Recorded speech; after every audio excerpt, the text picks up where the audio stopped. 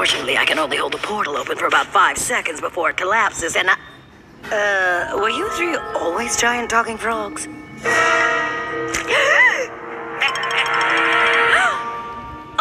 So, I can explain.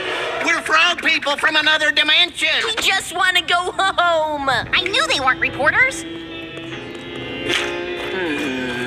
Ow. I see.